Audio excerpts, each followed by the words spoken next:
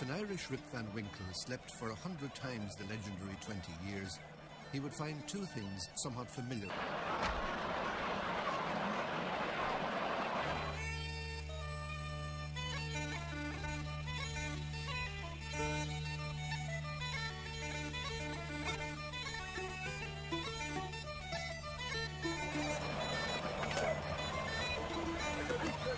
If an Irish Rip Van Winkle slept for 100 times the legendary 20 years, he would find two things somewhat familiar on his reawakening: the Gaelic language and hurling.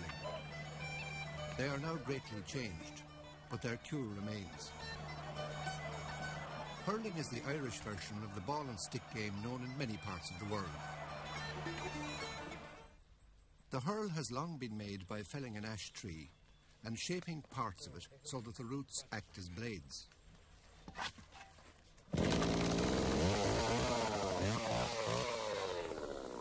Today, the chainsaw is used as its tip cuts down at an angle into the roots. This is not possible with a handsaw. The ancient way of unselving a tree still persists. However, even into this intimate task, the machine is making its way.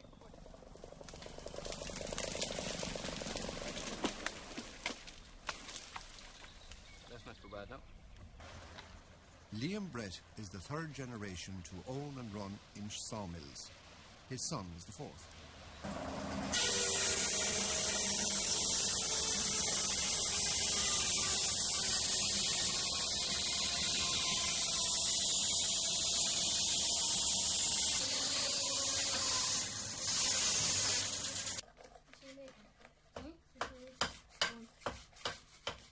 Would you like to be able to make one? Yeah.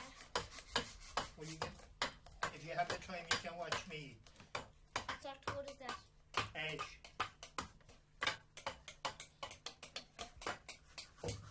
Now, how would you know a good hurling? Good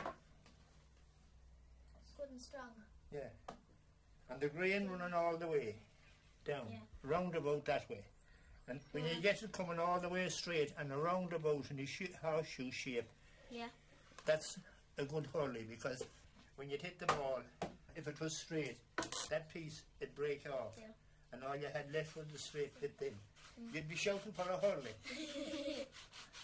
John uses the Cooper's mare, a medieval type of vice. He uses too the spoke shave, another instrument long known to those who shave things with loving sensitivity.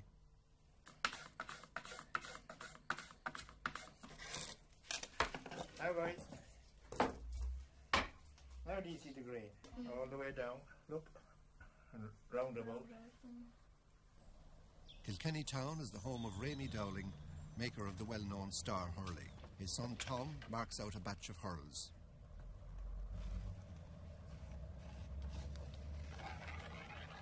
They're made in 6 different sizes, from the 28-inch junior hurl for 7 and 8-year-olds up to the 38-inch senior hurl. It's in a way truly an art, like the bowmakers of medieval times, vital to the warfare of their tribe. Rémy's wife, Breda, is the daughter of the late Tom Neary, the hurl maker, who started making hurls in 1921.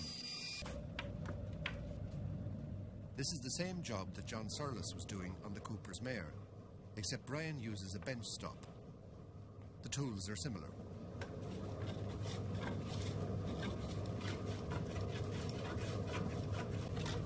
Cumán is the Gaelic word for a hurl. Its root is cown, the word that in several languages denotes bent or crooked. The original hurley may have been nothing more than a shepherd's crook. Today's hurl is the product of generations of experience and experimentation, and the experimentation goes on. Even the concept of a single piece of ash is no longer sacred. Some players, indeed, prefer a hurl with a segmented blade.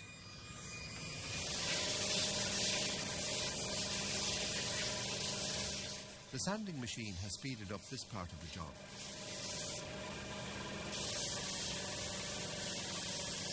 In the old days, a piece of broken glass was used to smooth the hurl.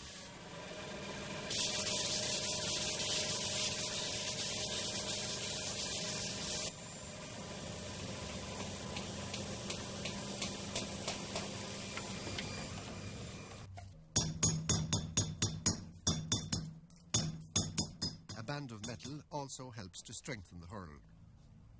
Brian Cody is another of today's young lions. He's Kilkenny's captain. His team are about to play Cork in the All-Ireland final. The prize is hurling's holy grail.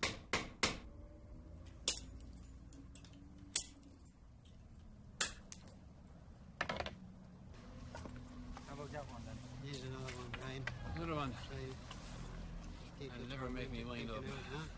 But it's grand for him. It has Yes, great grain in it again, and and I like the hand, I like the grip. Suppose I took these two, how would that yeah, be? that'll do grand, Brian. That'll do That's grand. great, Randy. As long as they're lucky, that's the main thing. Hopefully they're 2 grand stakes. Today is the testing time for Brian Cody and his warriors, and for the hurl that Rémi Dowling and his sons wrought for them. Kilkenny meet Cork in Dublin's Croke Park for the All-Ireland hurling final.